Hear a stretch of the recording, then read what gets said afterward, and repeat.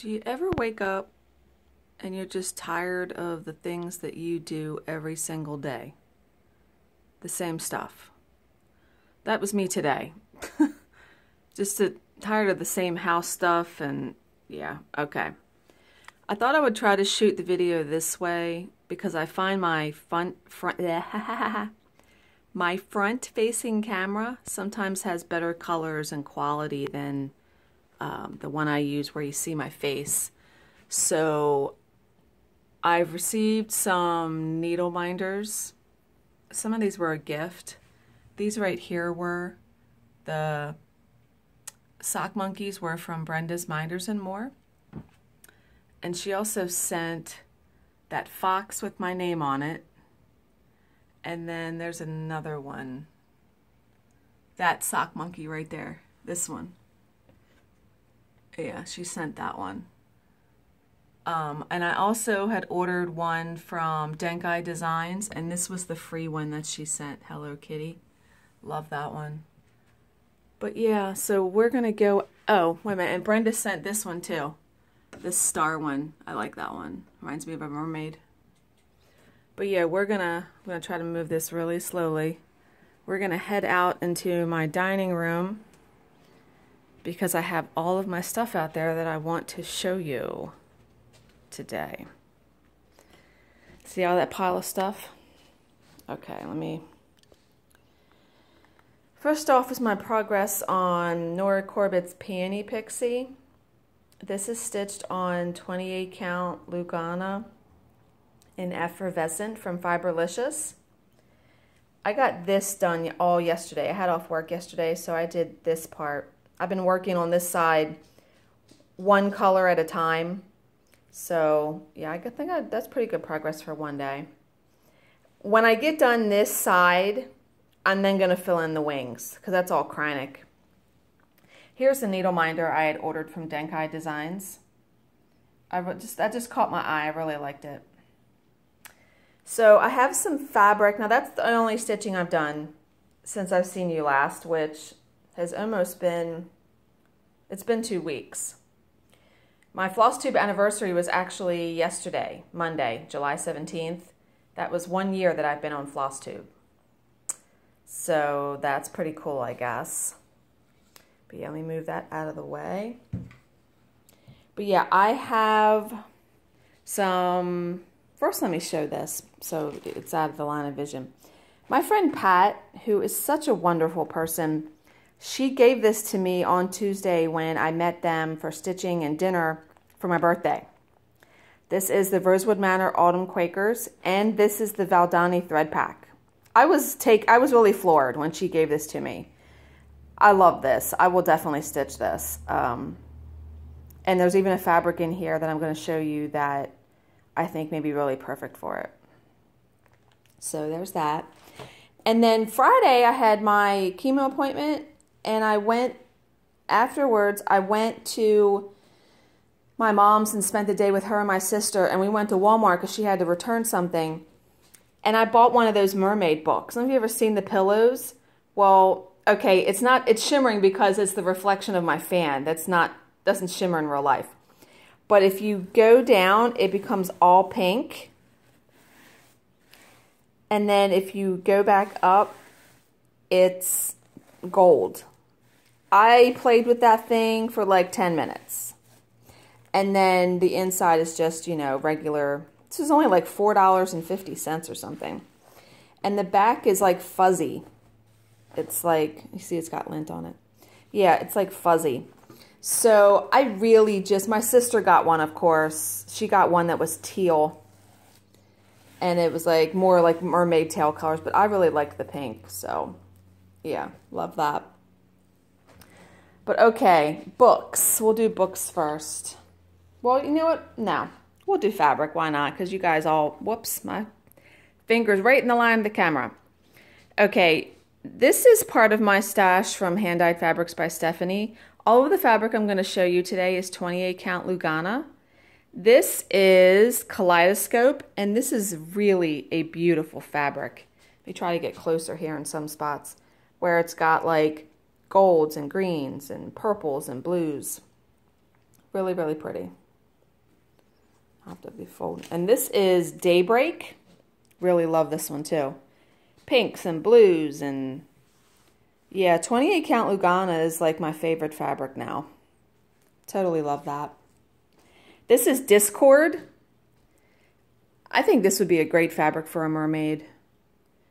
Blues, purples. Yeah, I really love that. Now this is the one, this is Melody. This is one of my favorite fabrics from her. I have a couple pieces of this. I think this might be good for autumn Quakers. Let me see if I can pull it without knocking all my stuff over. I think that might look good on that. Although some of those colors might blend in. I don't know. I'll figure it out when I go to do it. Okay, now the next fabrics I'm going to show you are the rest of my stash from Fiberlicious. She has quickly become my favorite fabric designer. Her fabrics are amazing. As you see the effervescent that I'm stitching the Peony Pixie on. This first one I'm going to show you, I literally just about died when I opened it out of the package. Look at that fabric. It is called Sunrise, and I actually think I'm going to stitch Renaissance Mermaid on this. This fabric is beautiful. I mean, look at the purple, and the purple is actually, yeah, it looks like a sunrise, right? Oh my God, I love this fabric. Love it, love it, love it. So I gotta try to fold this up so. This one, I ordered another piece of effervescent and I just got it in the mail because I want to be able to stitch like a bigger project on it. This fabric, I love her ombre fabrics. Gorgeous, gorgeous, gorgeous. Just, oh my God. Really? Yeah. This one is Mermaid's Grotto. This is pretty much, because I ordered Lugana and it takes the dye different. It's going to be more muted. This is pretty much just almost a solid piece of like aqua fabric. Still pretty though. Actually, what I thought would look really good on this was Gypsy Queen from Mirabilia. Because, and my finger's in the thing. Gypsy Queen from Mirabilia because she has a lot of colors in her dress. So you kind of don't want to compete with that, right? Now this is the fabric of the month. I joined her fabric of the month club. This is called Waiting for You. This is really pretty. Blues, creams, purples. Yeah, really love that. Love them all.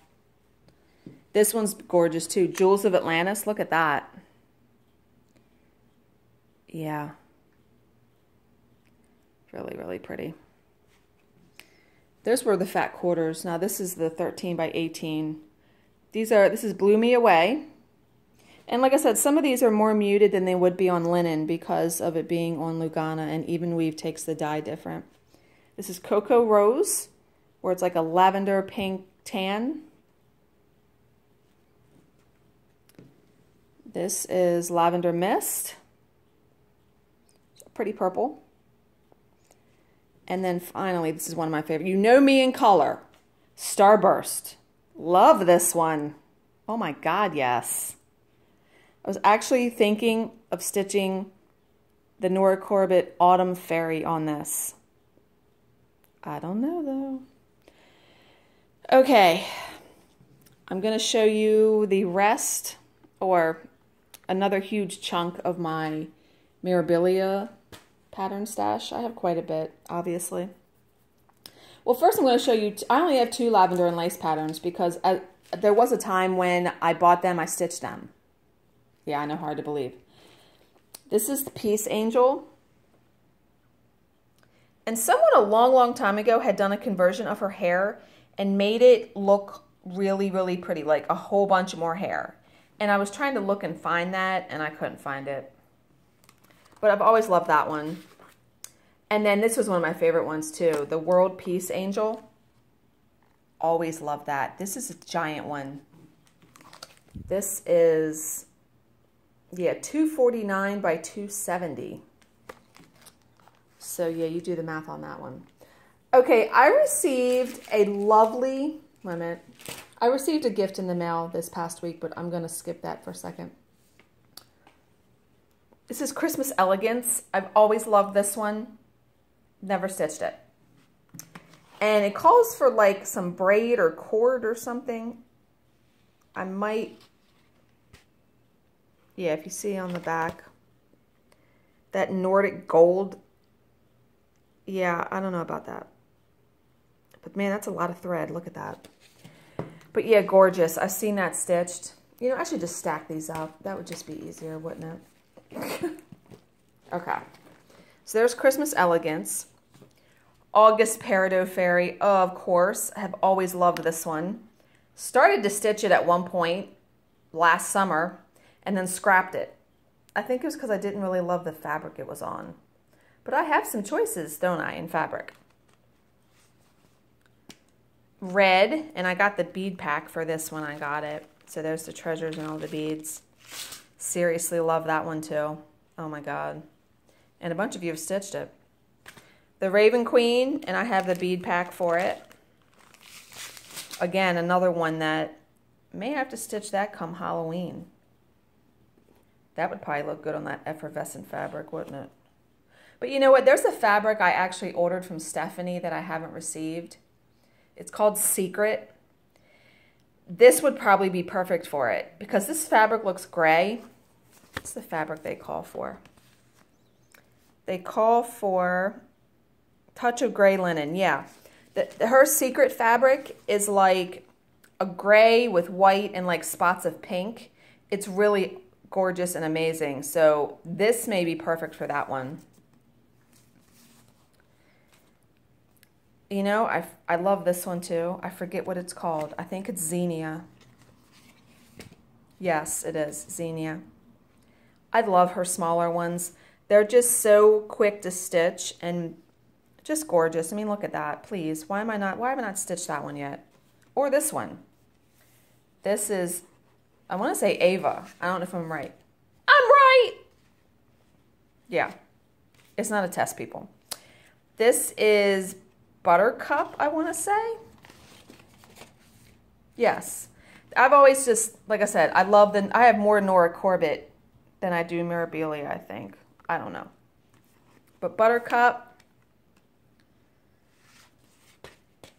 This is Tulip. Now, the only thing that bugs me on these is there's no face. I'll probably put like lines, like their eyes are closed and a little mouth. I did that for my Wisteria Pixie. I put a face on her. I just can't do it with no face. But these are so much more gorgeous stitched in person with the beads and everything. These pictures do not even come close to doing them justice. This is Fairy Spring Fling. Yes. I've always loved this one. She sort of has a face. I would put a mouth on her. Love this one too. That would go good with my summer fairy one that I did. This is another one that I really, really love, Lilac. Yeah, totally love that. The greens, and it's actually not white. It's like yellow, like on the inside of the flowers. Hard to see. Blossom, I think. No, it's Orchid. I was wrong on that one. This one is Orchid. Really, really pretty. They're all pretty. Poppy, which is an older one. This is Snapdragon. This is a newer one that she did. And I'm really anxious to see the models stitched for the two newest ones that were just released on Saturday because the models really show the stitching good. So I'm looking forward to seeing that at some point. Okay, these next couple were a gift. Let me pull them out. Yeah. Okay, I'm going to pull them out and I'm going to show you those in a minute because... And Petal Fairy, which I've always loved this one, and I don't know why I haven't stitched it yet. And I have the beads on the back. She only calls for 2 beads. And then this one. This one is the Bella Vita. The reason why I'm showing this one, I think I showed it before. I joined the Mirabilia conversion board on Facebook, which is, man, that's a great resource if you want to change colors. because it seems like the Nora Corbett mermaids that she does recently have just been using the same color palette.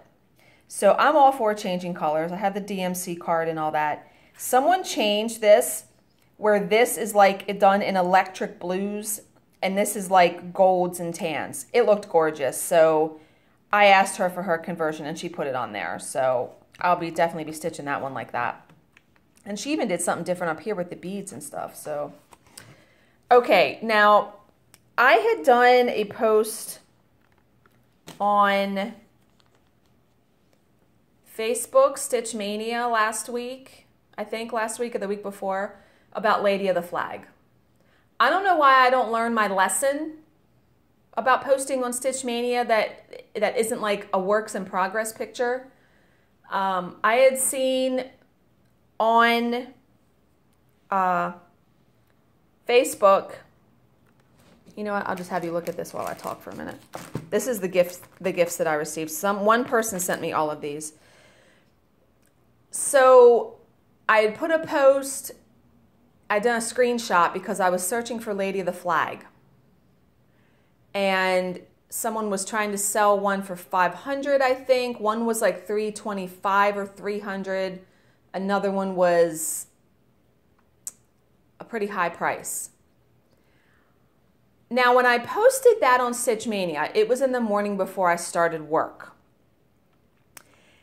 And you know, the couple of comments were like, yeah, I agree, that really is too much. Because I was like, seriously, like that's a whole lot of money for an out-of-print pattern, $500. Well, then I worked for a couple of hours. When I came back to the post, there was almost 200 comments on it, and it had gotten somewhat nasty. Someone said, why do you care what people charge for patterns? It's like if I bought a house, I wouldn't sell it for the same price that I bought it. First of all, let's face it. When you buy a house, most people, you invest in it. You change things in it. Like my husband and I, we built that shed. We have a hot tub. We have all new appliances in our house from a couple years ago. Things that you do that increase the value of the house. No comparison with a cross-stitch pattern. That person hasn't done anything to that pattern. They've kept it in good condition. They haven't marked on it, but they haven't done anything to increase the value. The only reason the value was increased was because it's now out of print. And then someone else actually said I was mad because I couldn't afford to buy it. First of all, they don't know my situation. If I really wanted to buy a $500 pattern, I think I could, but who wants to do that? That's crazy. So before it got really out of hand and the admins would be deleting it anyway because people were starting to argue, which, people, I deleted the whole post, all of it, and thought, how do I never learn? I've learned now I will not be posting anything like that on Stitch Mania ever again. And I've actually had, I don't know why this bothers me. And I wasn't going to say anything. I've posted a couple pictures, progress pictures of Peony Pixie on Facebook. And I've had a couple people comment that it looks like lungs. And then right when someone posts that, someone below them will be like, oh my God, I'm so glad you were the one to say it. Really? I don't know why that bothers me, but I guess I'm going to take a page from Deborah Fassler. I watched her video last night. If you can't say anything nice, if you can't say, oh, it looks good or whatever, don't say anything. Really? I don't know why that bugs me, but it does. Anyway. Okay. So I posted that on Stitch Mania, and I'd also posted the Lady of the Flag, the picture, on Instagram. Someone contacted me on Instagram, Linda, and she's like, I have Lady of the Flag. I'll give it to you. I'm like, you actually have Lady of the Flag, the pattern. She's like, yeah, but it's just missing the front cover photo. Okay. So she was like, I also have some other memorabilia that I'll send you because I'll never stitch them. This is the pile, people. She sent me the Easter Fairy kit, which I've never had bought any of these kits. Now, I won't use that linen, but it has all the threads and the beads and the Kryonic. Yeah. This is Lady of the Flag. Wait a minute, I'm going to show you so you can see the name. I don't know why it doesn't show the name on it. It is the pattern, however. Maybe it was the way it was folded. Wait a minute. Oh, it's because I had it the wrong way. Yeah, see? So suck on that, people. No, I'm teasing. Yeah. Now, she had written on it in pencil. I don't care about that. I'll erase that. Yeah. So, got me one of them. And then she sent me Gypsy Queen, which I didn't have. That's why I said this would probably look really awesome on that one fabric, that Mermaid's Grotto, because this has so many colors in it, and that fabric is pretty solid. I love this one, the colors in it. She also sent me Damask Roses. Yeah, this is an old one, too. Love that one. And then she sent me Autumn Queen. I don't have any of the queens. Love the colors in that one. Yeah. So that's all my cross-stitch stuff that I have and wanted to show you. I next wanted to talk, the last thing I wanted to talk about was books. I finished Final Girls. Now, the premise of this book is 10 years ago, college student Quincy Carpenter went on vacation with 5 friends and came back alone, the only survivor of a horror movie scale massacre. In an instant, she became a member of a club no one wants to belong to, a group of similar survivors known in the press as the Final Girls. Lisa, who lost 9 sorority sisters to a college dropout's knife. Sam, who went up against the sack man during her shift at the Nightlight Inn. And now Quincy, who ran bleeding through the woods to escape Pine Cottage and the man she refers to only as him. The 3 girls are all attempting to put their nightmares behind them, and with that, one another. Despite the media's attempts, they never meet. Okay, basically, this is pretty long. Well, actually, it says, now Quincy is doing well, maybe even great, thanks to her Xanax prescription. She has a caring, almost fiancé Jeff, a popular baking blog, a beautiful apartment, and a therapeutic presence in Coop, the police officer who saved her life all those years ago. Her memory won't even allow her to recall the events of that night. The past is in the past. That is until Lisa, the first final girl, is found dead in her bathtub, wrist slit, and Sam, the second, appears on Quincy's doorstep. Blowing through Quincy's life like a whirlwind, Sam seems intent on making Quincy relive the past, with increasingly dire consequences, all of which makes Quincy question why Sam is really seeking her out. And when new details about Lisa's death come to light, Quincy's life becomes a race against time as she tries to unravel Sam's truths from her lies, evade the police and hungry reporters, and most crucially, remember what really happened at Pine Cottage before what was started 10 years ago is finished. This book was awesome. It was one of the best books I've read this year. I stayed up late Monday night reading it. I was up till like 1 in the morning reading it. And I just started it. It just came out. It just came out. When did I buy it? The 13th. I bought it the day it came out. So I finished it in like 5 days, 4 days. Yeah. Highly recommend if you like thriller, suspense. Yeah. Okay. So now, since I've done that book, the next one in line is going to be this one. I actually had to buy the paperback because it wasn't available in Kindle. It's called The One by John Mars. It says, have you met your match? Now, here's the premise. One simple mouth swab is all it takes. A quick DNA test to find your perfect partner, the one you're genetically made for. A decade after scientists discover everyone has a gene they share with just one other person, millions have taken the test, desperate to find true love. Now, 5 more people meet their match. But even soulmates have secrets, and some are more shocking and deadlier than others. And if you look at the inside cover is like an ad for the website. I mean, look at that. It tells you, match your DNA. Thank you for choosing. It's like the website, like you went to it. Sign up here. receive our free DNA test kit. If you don't currently have a match, do not worry. Thousands of new customers join each week, and 98% of matches are identified within 6 months of registering. Can you imagine if this was like actually true? But yeah, I can't wait. I haven't started reading it yet, so looking forward to that. But that's it. I hope you guys have all had a great 2 weeks and are stitching all the things and doing all the things.